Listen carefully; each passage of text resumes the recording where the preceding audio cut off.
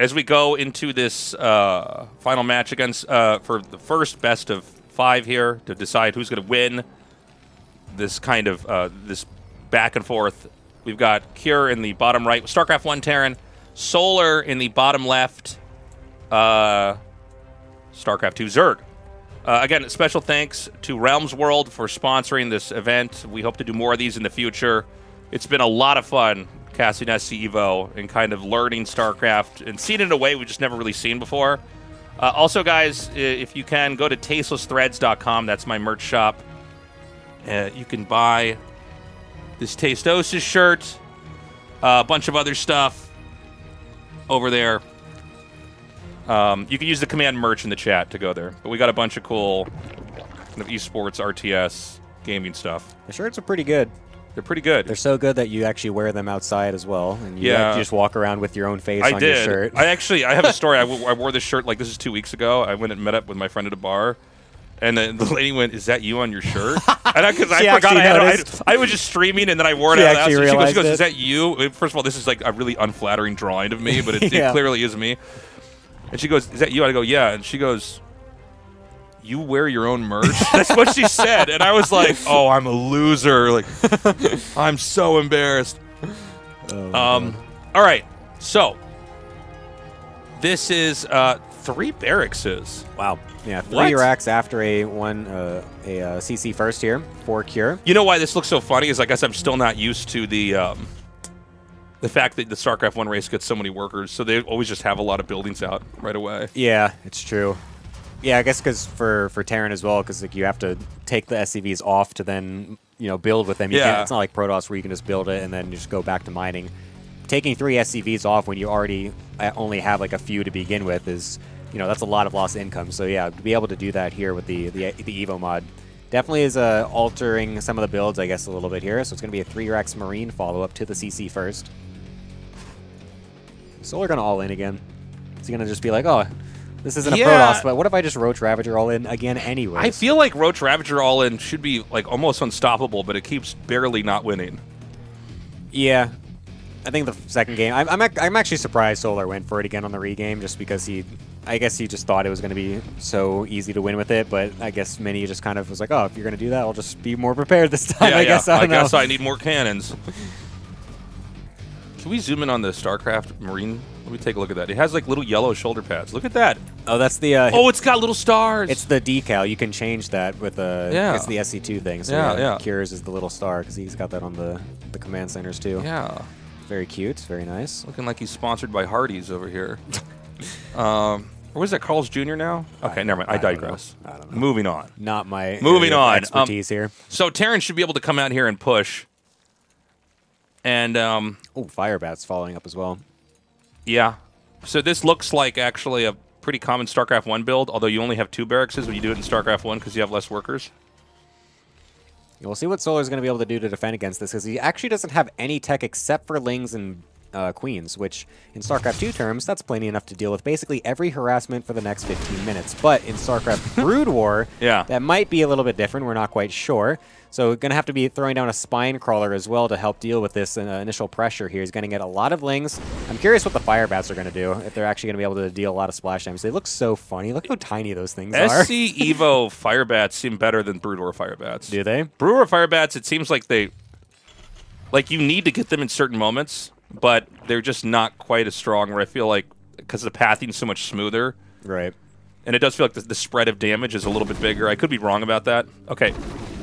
Solar's being pretty good at kind of keeping this Terran zoned out. But, oh, is he going to be able to get in front?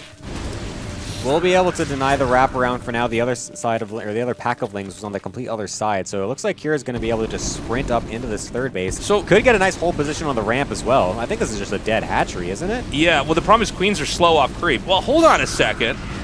He kind of gives up the ramp, but I guess it's putting him behind the minerals as well, so it's still a little awkward. I feel like now he's going to get stuck in here, though, right? Can he knock it out? Oh my god, he's making banelings, too. Oh my... Wait, is Kira just going to do the around the world and somehow get out of here? No, because it's going to be the surround for the Lings.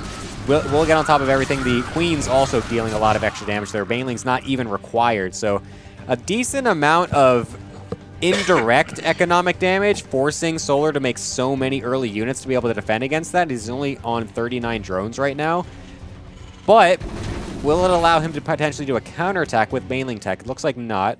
Seems like there's enough Marines and Fire Bats and whatnot for Solar to be a little bit cautionary of that initial, or that secondary push, I should say. Yeah. So now we have to face Banelings, SC2 Banelings versus Terran StarCraft 1. I mean, the Baneling is the best unit in StarCraft 2, right? Yeah, I mean, there's base. It's pretty good. It's pretty good. So how exactly does Terran want to grapple with that? Also, and I don't know if we're going to get to that point in this game, there are like weird mech switches in late game TVZ. I don't know if it's going to happen here. Otherwise, it's pretty common for the Terran player to just kind of go bio and then start to accumulate lots of science vessels. And then you just start to spam out Irradiate. Yeah, I wonder how Irradiate works out in this scenario, considering how much the oh, it's really and stuff good. will clump up. That's surely going to be absolutely ridiculous. It's pretty bonkers, man. I want to see an eraser move, man. Yeah. Let's eraser the drones, please. I need to see that. At least for this situation, though, Cure at least is a StarCraft 2 player, so he kind of knows how to micro against Banelings in the first place with bio, whereas maybe some of the StarCraft 1 Terrans wouldn't be as accustomed to knowing, you know, how to like split back and whatnot. So I'm curious to see what that's going to look like when it comes to StarCraft 1 bio units themselves, especially with all the medevacs as well, to be able to kind of maybe soak up some of the Baneling hits and whatnot. Yeah. Okay, so we've got the creep continuing to spread out now. And again, this is StarCraft 2 creep, so you know you're going to be faster and able to engage better. So that's going to be a lot to grapple with. You know, Terrans in StarCraft 1 versus Zergs, they tend to stay back until it's really time to move out. But that means that like you can just spread creep endlessly as a StarCraft 2 Zerg, right? Yeah.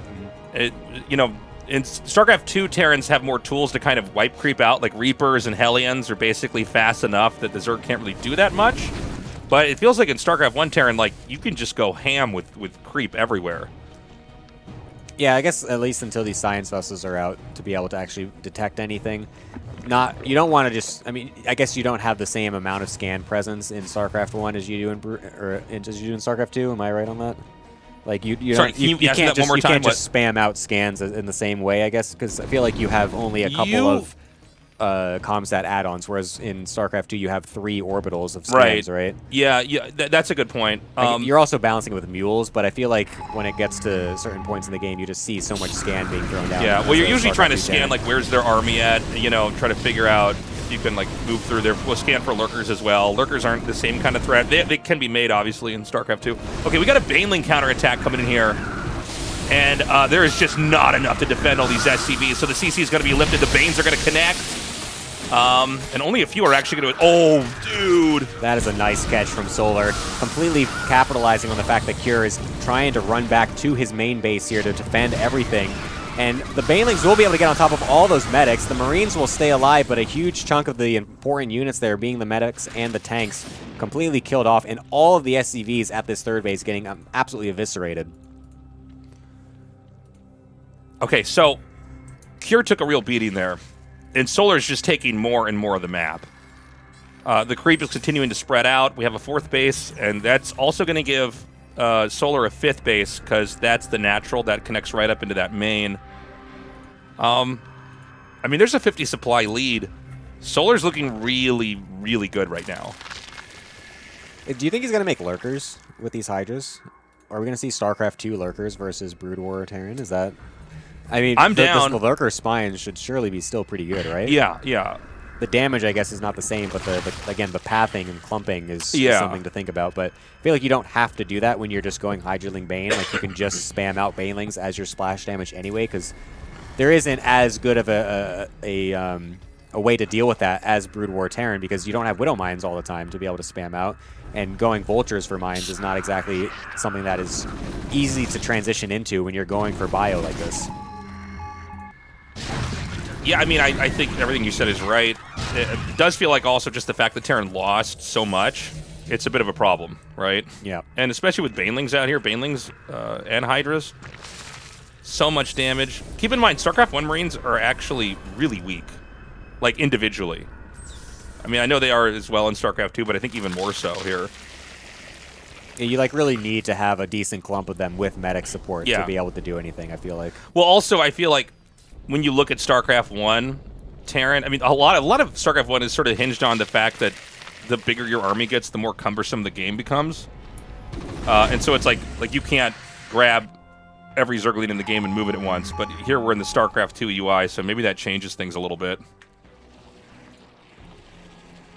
Yeah, it seems like Kira, though, is just essentially focused now on trying to turtle up as much as possible to recoup some of that economy that he's lost, to make sure this third base actually gets set up here, make sure he doesn't just get busted down the front. Solar's kind of content with letting that happen, it seems like. He's got a huge section of units over on the top side ready to do a counterattack whenever he feels like he should. And he's going to send the Banelings first to try and get into the meat and potatoes of this third base here to really destroy absolutely everything. We'll see how much this is going to do. I mean, Kier's not really out of position necessarily with his main army. I wonder if Kier's just kind of assuming that he's going to get it pushed at the front. And it looks like that's actually going to happen here too, because Solar's just going to absolutely go for it. Irradiate getting thrown off onto some of these units, though. A couple science vessels getting pulled off over here. I do not like the SC EVO Irradiate animation. Yeah, what is this? That is an interesting little it's like effect. Cartoon green stinky lines coming off of them. So, Irradiate, for those who have not played StarCraft 1, you can only cast it on bio. Or no, you can only damage his bio. You can cast it on anything. So you can actually cast it on another science vessel and then have the science vessel like damage stuff around it. But generally the idea is you would just keep accumulating so many science vessels in a game that you can just kind of cycle through Irradiates endlessly and chisel the Zerg down with damage over time. Yeah, I mean, Solar's whole game plan here as well just seems to be to continually deny mining from this third base. Cure can't really just get enough stuff over here to be able to deny these harassments from killing everything. And I mean, the last one was able to kill so many SCVs that there's not even a lot here to begin with on the next attempt anyways. And it's not like Solar's really that, you know, upset with losing all these units, because he's just got so much map control. He's got so much map presence. He's got basically every map, or every base on his side of the map. Even getting this middle gold base here, which I guess it was turned into a gold base in the StarCraft 2 version here. So that'll be a lot of extra income. And, I mean, he's going to be pretty content with just continually setting up these little run-bys here. This has been our longest game of SC EVO so far.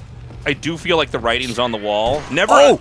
Oh, that was a single radiant second one as well. It's so much better in this version. Oh my god! All right, there we go. Finally, Kira getting something. You know, this is where you can appreciate how much things clump up in StarCraft 2. Yeah. In StarCraft 1, you'll irradiate something and it'll kind of run off on its own, but here, wow. It's a little hard to section off units as well because they're also clumped up. So it's kind of hard to pick off the one unit that is actually hit by the irradiate. You can't really tell which one it is.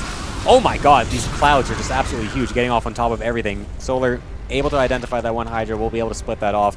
You can see it's kind of funny because there's like it's both sides doing the same ability, because Zerg has that in StarCraft 2 where they have the blinding cloud or whatever, not blinding cloud, the whatever it's called, I can't remember. But they're just each doing it to each other. Dark Swarm, you mean? Yep. No, they have a radiate, but the one on for only air units. I can never remember the name of it for some reason. But anyways, it's just kind of funny. They're both doing the same thing, but they can only do it to the one can do it to the ground, one can do it to the air. Another Ling attack going to try to do everything. We'll be able to dissuade the army from staying in the middle here, so that'll allow Solar to get some damage at the front. But what the heck? What is this doing here? Yeah. That is not supposed to be there. Leaving my base was a bad idea. I'm a command center. I should have stayed where the minerals were. What in the world? Well, all right. Solar kills a fourth base. Yeah. Sometimes you got to go to their expansions and wipe them out. Other times they float the CC into the middle of the map, and you just kill it with your stuff. Yep.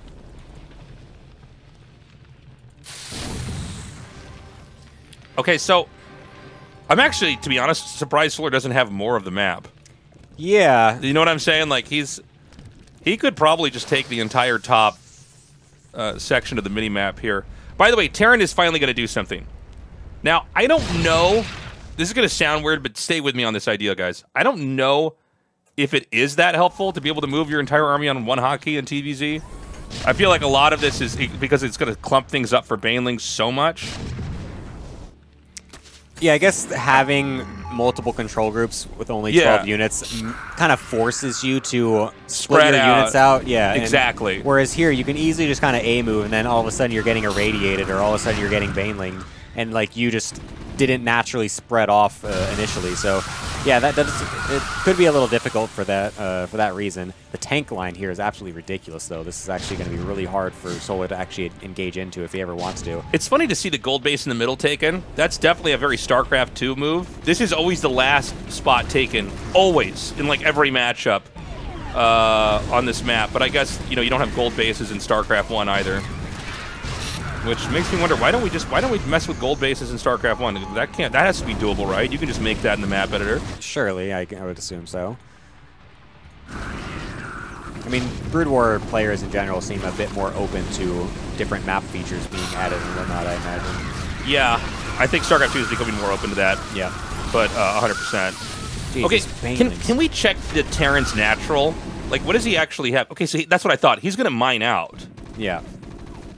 He's got nothing in the main base that just mined out right then. The natural is completely dry as well. This third base just cannot get a whole SCV line onto it.